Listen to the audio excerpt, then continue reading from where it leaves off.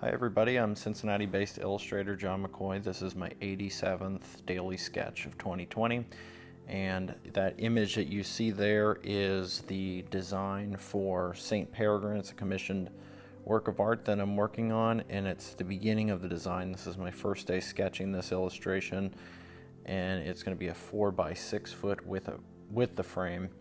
But here's just kind of the process of bringing that design or composing that design. There's a lot of math involved. There's a lot of pre-measurements of the space that it's going to be going in. It's going to be going in a church in Michigan, and there's a certain space designated in the church for it, so I have to know all those measurements, and then basically to get a platform for myself to sketch on, I lay out all those measurements exactly to scale by converting the foot to inches so that I can draw it in this little sketchbook.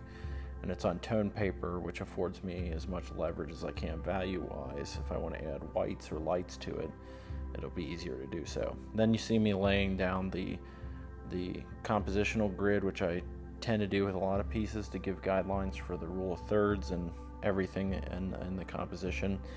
And then I'm considering a kneeling figure, and that the figure will still be life-size, but because of kneeling, so I'm looking up a lot of different resources for that, like the height of, say St. Peregrine was an Italian man, so I'm looking at the average height of Italian men and ages and stuff like that, and then what percentage of the body is made up of the height from the top of the knee to the head, so that I can determine a average kneeling height.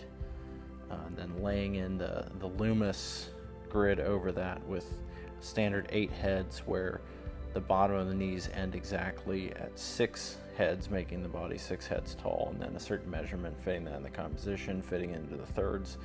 You can see me flipping the figure around because I want the figure facing the front of the church, and being illuminated by a figurative light in that sense. So I'm just flipping the figure around, and now I'm doing a little bit of basic rendering to try to understand the lights, and the stance is all inspired in advance because it's specific to the character of St. Peregrine and what that will mean for the composition.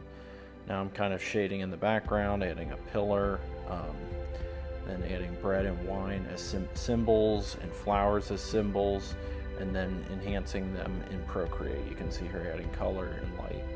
That's the first iteration. We'll see what happens as the piece progresses. Thanks for watching. Please hit that subscribe button as always. Enjoy this video, and God bless you guys.